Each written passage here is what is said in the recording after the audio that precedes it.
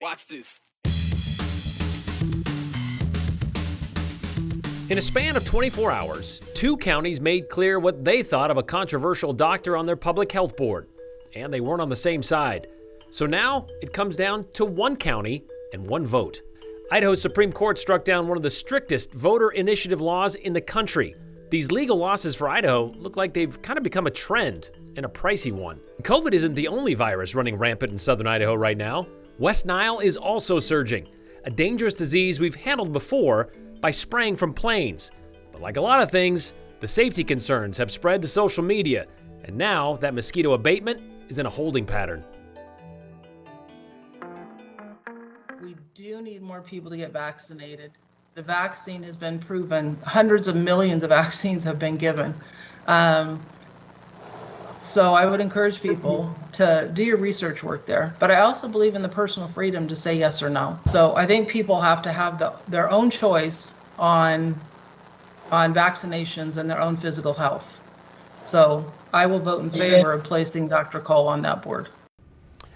And with that vote, Dr. Ryan Cole is now 1 vote closer to being officially appointed to the Central District Health Board. That was Commissioner Sherry Maupin you saw on that screen there off to the left. The lone vote of approval from Valley County, whose 2-to-1 vote, they thought Dr. Cole on that board was a bad idea. Dr. Cole is now just 1 favorable vote away from filling that physician position on the board because Boise County commissioners voted this morning unanimously in favor of Dr. Cole. Chair Ryan Sturm told me he felt Dr. Cole was qualified and that he brings science and intelligence back to the board, something that has been missing since Dr. Ted Epperly left at the end of June, he said. Okay, so now back to Valley County. Doctors' opinions are what Commissioners Elt Hasbrook and David Bingaman said they strongly considered when they were deciding how they were going to vote. I did get contacted by all 3 of our doctors up here, and all 3 of them were adamantly opposed to Dr. Cole's appointment and would like us to vote against them. And they've been wonderful help and a great advice on a lot of this stuff, and so I'm probably going to do kind of what their wish is and vote against him. I talked to a lot of our medical professionals up here and several folks from down in the valley, and I did a fair amount of research on both of the 2 candidates. I didn't get a lot of information on Moss, but we didn't get the opportunity to vote for them either way, so I'm going to go with a no vote for Cole as well. Chairman Hasbrook said they received about 1,500 emails or so, and a lot of them copy and pasted form emails, as you can imagine, but they were basically split down the middle, which is why he decided he was going to follow the medical advice. Hasbrook, who is also on the CDH board as the representative from Valley County, added this. After watching all 3 interviews and speaking to local doctors, I felt Dr. Cole was really not serious about the health district mission and the other functions of this great health board. Commissioner Bingaman sent this edition as well this afternoon, saying Dr. Cole's position on our current #1 health issue, that would be COVID, quote, do not appear to represent the best interests of Idahoans or put us on a trajectory towards improving the current COVID situation. Furthermore, his public comments have only served to further politicize an issue that should not be political in my mind. Okay, so now what? Well, after Ada County voted 2-to-1 in favor, and Valley County voted 2-to-1 against, and Boise County voted 3-0 in favor, it now comes down to Elmore County, the other county under the CDH jurisdiction. If just 1 of their commissioners votes yes, well, then that makes it a majority. I spoke with Commissioner Al Hoffer this morning, and he said they don't want to make a decision until they've had a chance to speak with Dr. Cole themselves. He told me Ada County commissioners got a chance to interview him. So why can't they? After all, it's a big decision for them, too. He said they've asked to speak with Dr. Cole on September 3rd, but they haven't heard back yet whether that's a possibility. And yes, they have asked or did ask for the same opportunity when Raul Labrador was nominated, but they couldn't coordinate their schedules. Okay, so what if Elmore County votes unanimously against Dr. Cole and it ends up tied 6-6? Then Dr. Cole doesn't get the majority threshold, and the appointment would likely go back to Ada County commissioners. At least that's what we were told, and even CDH isn't solid in that assessment because, as they told us today, something like this hasn't happened in recent memory. And it likely won't end up that way, sure, but if we've learned anything these many last months, These days, anything's possible. Schools are or are about to be back in session, and usually before the kids show up, the teachers do. About a week early or so to set up the classrooms and such, maybe meet the new hires, do some team building, apparently. Maybe you've seen a social media post featuring teachers from Victory Middle School in the West Ada School District. They start class on Thursday. It's not unusual for pictures like these to be posted, by the way. Let students and families know, yes, summer's almost over. They're ready for your kids to be back in class. But the comments and backlash from these pictures wasn't about what was in them, but what wasn't in them, like masks. Lots of close quarters and such in these pictures. Games with, some straws in there. You can see a lot of people getting together, those kind of things. You get the drift. And a lot of comments, like 1,500 or so, a lot of them were upset and bothered by the no mask thing. Well, as of today, West Ada doesn't have a mask mandate in their schools, so these teachers and staff, they weren't technically doing anything wrong. But as Dr. David Peterman, the CEO of Primary Health Group, who strongly suggested to the district that they require masks indoors, well, Dr. Peterman pointed out to us yesterday, when given the option of masks, well, this is more likely the option taken. Granted, we don't know all the details surrounding these pictures that are still posted, by the way, but we wanted to know more about them, and we got this in return. We are thankful that all the teachers have had the opportunity to be vaccinated. This past Friday was the first day back for teachers, and we are all adjusting to the new Centers for Disease Control guidance. Tonight's discussion at the Board of Trustees meeting will give them clear protocol moving forward. And yes, that's the plan, to come up with some clear protocol when it comes to COVID-19 in the West Ada School District. There could be a consideration to change their mask recommended policy to a mask required one. That is happening tonight, possibly. That meeting is happening, but that decision could happen possibly. And that meeting starts in a little less than an hour at the district offices in Meridian. And just because they could change the policy, that doesn't necessarily mean they will, as we heard from District Superintendent Dr. Derek Bubb and Board President Amy Johnson on yesterday's show. They are hoping and expecting to hear from a lot of parents for 2 minutes at a time, which is kind of why they opened it up into the White Cloud Auditorium on that site. But you can watch that meeting if you don't want to go in person, and we'll have it live starting at 6 at ktvb.com. Another major Boise event is requiring everyone in attendance to provide proof of vaccination status or a negative COVID test. Boise Pride Festival, which was moved from June to September this year because of the pandemic, they announced on Sunday they will enforce the mandate as cases continue to rise, and primarily in those who are unvaccinated. It includes event goers, volunteers, staff, vendors, and even the performers. How will this all work, though? Katya Stepovic spoke with Boise Pride's president, Michael Dale, to find out. Some big changes, obviously, this coming Pride. How do staff members plan to check everyone's vaccination status and negative test results? It does seem like quite a bit of legwork. Yeah, so we're still building those pieces out. We need to make a decision first and foremost of how we're going to plan to do it, as far as how to announce to do it. So we got two things in place right now to work with an app program called Bindle that will allow people to upload and self-verify either their negative test or their vaccination status. And then from there, at the festival, we'll have individual checkpoints to verify those apps, and we'll see a wristband that'll be valid for all 3 days of the event.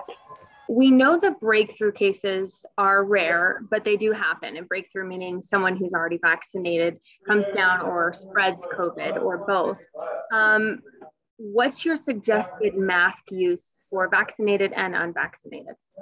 So we're going to recommend anybody wears a mask if they're not comfortable doing so, and especially for sure for the unvaccinated. At the end of the day, it's going to be the comfort level of the individual on what risk they're willing to put themselves at, but that's going to be our recommendation.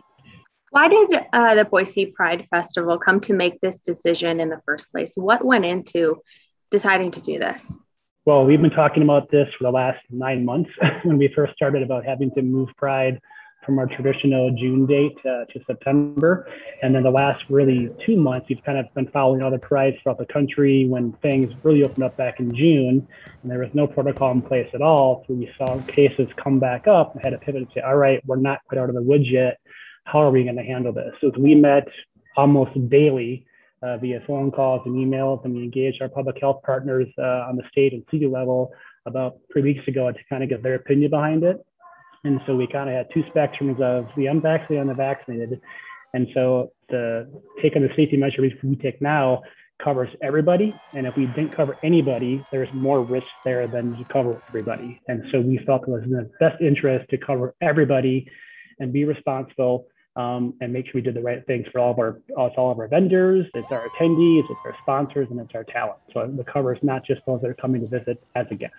But it sounds like there was never an option to not have Pride this year. You guys were going to make it work regardless. Yeah, that's been our decision at the onset from moving it from June to September. We had virtual Pride in 2020, which was a big hit. And because that was so successful, we are still going to broadcast all of our content online.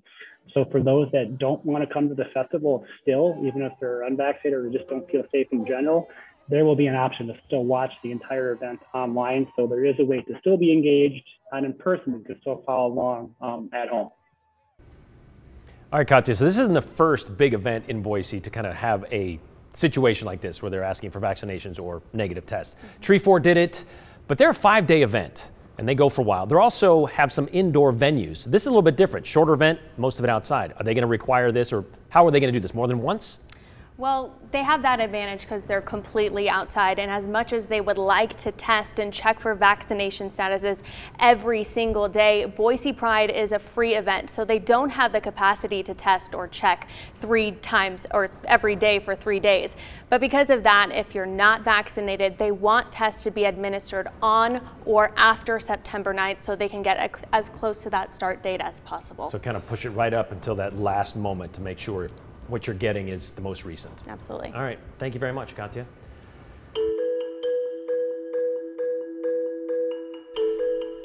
You know, in baseball terms, the Idaho legislature doesn't really have a decent batting average when it comes to effectiveness in court. I mean, Mario Mendoza is like, well, at least I wasn't that bad. The latest whiff for Idaho? The ballot initiatives bill in the state Supreme Court. And it's a costly one.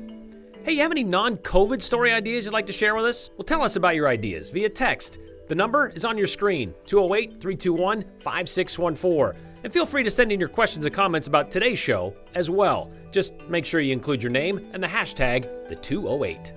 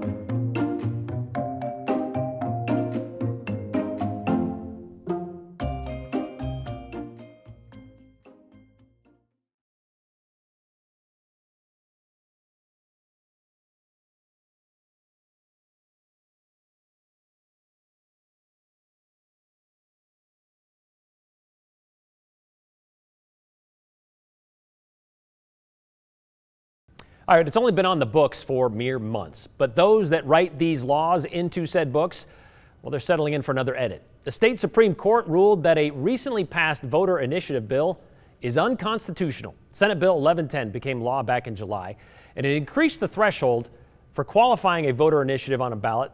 The Supreme Court has now reset that ballot initiative process to how it was before, meaning where the law said you had to get 6% of the voters registered in all voting districts. Now it's back to the 18. Joe Paris spoke with the organization that objected to this new law and then immediately filed the lawsuit, Reclaim Idaho. They want to know about the decision and what happens going forward. We also checked in with Idaho lawmakers and got their reaction to this decision. It was wonderful news, and my heart was racing. It just kept on racing, and and before long, it was tears of joy. That was the reaction from Reclaim Idaho co-founder Luke Mayville when he learned about the Idaho Supreme Court's ruling on whether or not a newly passed voter initiative law was constitutional. Reclaim Idaho filed suit, arguing that the law made a successful ballot initiative nearly impossible. It was really something to celebrate, to see the Idaho Supreme Court protect the rights of the people. The now rescinded law required signatures of 6% of registered voters in all 35 Idaho districts to qualify a ballot item. The law now returns to the previous requirement of 6% from 18 districts. It was unanimous. It was a powerful decision. It was a very clear decision. Democrat lawmakers like Boise Senator Grant Burgoyne are speaking out in support of the decision, saying it is a major win for the rights of the people. The whole purpose of the initiative and referendum is really to be a check on legislative power, and that's completely appropriate. All branches of government have checks on their powers. This is a sovereign right of the people. The law in question originally began as Senate Bill 1110. Supporters said that it better integrated rural Idaho into the process. During the legislative session, this is what bill sponsor Representative Jim Addis had to say about why he believed in the concept. I think the more people you have involved in helping create law, whether it's in the initiative process or in the traditional process, I think that's a good thing. It is not a Republican, Democrat, conservative, liberal issue. I think it's just really good policy. And if we start with good policy, we get better results, and that's what I'm for. Following the decision from the Idaho Supreme Court, House Speaker Republican Scott Bedke shared this statement saying, quote, "Members of the Idaho House Republican Caucus are disappointed at the Idaho Supreme Court's decision limiting the voice of rural voters. These changes to the voter referendum initiative process would have served to increase voter involvement and inclusivity, especially in the corners of the state too often forgotten by some. We believe that all 35 legislative districts, every part of Idaho, should be included in the important process. Unfortunately, the Supreme Court apparently disagrees." Boise Democrat Senator Janie Ward-Engelking disagrees that Senate Bill 1110 benefited rural Idaho. She says, if anything, it silences all Idahoans while not promoting rural engagement. In fact, it probably did more to discourage rural Idahoans from getting involved because they knew that one single district could veto, in essence, all the work of the rest of the state. Senator Burgoyne says he wouldn't be surprised if the voter initiative process is taken up again by Idaho lawmakers. He points to the Supreme Court's opinion, which highlighted a long battle on voter initiatives between the legislature and the people dating back to 1912. This history goes back over 100 years of trying to destroy this right. And the court has pushed back and pushed back hard, and I have no doubt that the courts will continue to stand up for the rights of the people and to stand up for constitutional government and to put the legislature back in its place. Mayville says his focus now returns to working on an education funding ballot initiative. He believes the Idaho Supreme Court sent a strong message to lawmakers in their ruling. Idaho lawmakers in the future need to understand that this issue has been settled by the court. The highest court in the land when it comes to Idaho has recognized the initiative process as a fundamental right that cannot be infringed upon at will by the Idaho legislature. And we've seen a lot of your questions and comments about this ruling over the last day, but a common question, and PJ actually texted us this we've seen over and over, he wants to ask about the legal fees and how much this is essentially going to cost the taxpayers. Since the state of Idaho lost the lawsuit, they have to cover the legal fees for both their side and Reclaim Idaho. While the exact number for this case specifically is still being worked out, we do know it is likely going to cost hundreds of thousands of dollars, if not more. The people I spoke with involved with the case today tell me that the exact number is not available yet, but they know, based upon some of the amounts they're paying legal consultants, it's very expensive, in the neighborhood of $500 an hour in some cases. Brian, this is not new. The state of Idaho, the taxpayers have paid millions of dollars since 1995 when the state set up the Constitutional Defense Fund. Long story short, that's the pot that is paid out if the state of Idaho loses a legal challenge in the Supreme Court, like we've seen them do a number of times over the last several years. Okay, really quickly, what's that number again that it could be for this one? It could be hundreds of thousands of dollars up towards maybe even $1 million. We will get that number as soon as it's available. All right, thanks, Joe.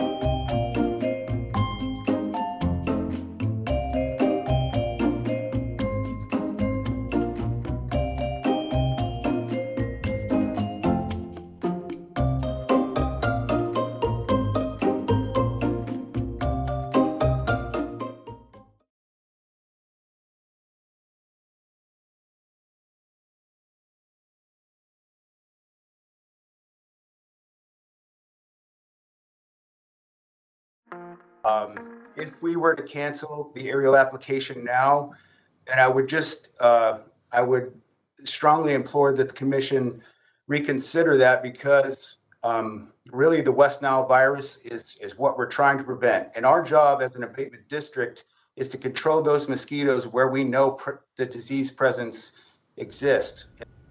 Kind of sounds familiar, doesn't it? A government entity trying to get ahead of a dangerous virus in areas where they know it is surging before it gets out of control. All right, that was the director of Ada County's Mosquito Abatement Department, Adam Schroeder, imploring the commissioners to not postpone the aerial spraying for mosquitoes in several areas where they are known to carry West Nile.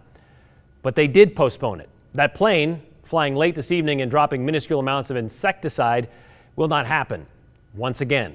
It was postponed last week because the pilot couldn't get out of Salt Lake City, and it was rescheduled for tonight. But then the commissioners heard from residents and they saw the reaction to the planned spraying on social media, and they decided they need more time to talk about it. Schroeder told commissioners this morning what he told us last week. They are seeing an overwhelming surge in mosquitoes carrying West Nile. In just 17 days, they went from basically zero to more than 77 positive tests in more than 43 trap locations. A record percentage, Schroeder said, in some sites. All 6 cities in Ada County have West Nile. But the response on social media, he said, is a lot of misinformation about the chemical they will be using. Nail it. Several people pointing to the safety data sheet to illustrate how dangerous it is and how damaging that it could be to animals, gardens, and even people.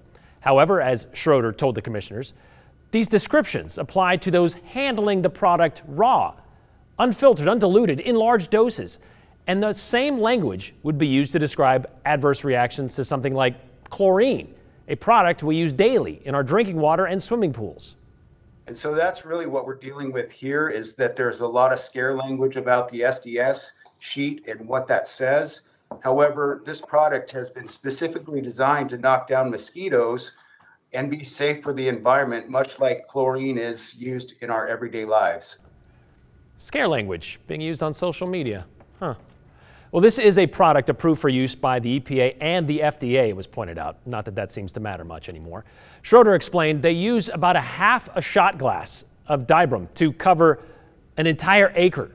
And here's where they plan to spray, in areas of North Meridian, Star, West Eagle, and Cuna. And that's about 38,000 acres. And it's something the county has done before, in 2017, in 2015, in 2013, and in 2009. Schroeder also explained to commissioners how this same treatment to kill adult mosquitoes carrying West Nile has already been used in Gem, Payette, and Canyon counties this year, and they have not seen any ill effects. Ada County commissioners decided to have a meeting with the mayors of Meridian, Star, and Cuna. They want to gather some more information from a few other experts as well, and then they're going to decide on Thursday morning if they're going to go ahead with this aerial application. We have more information about it in this story at ktvb.com.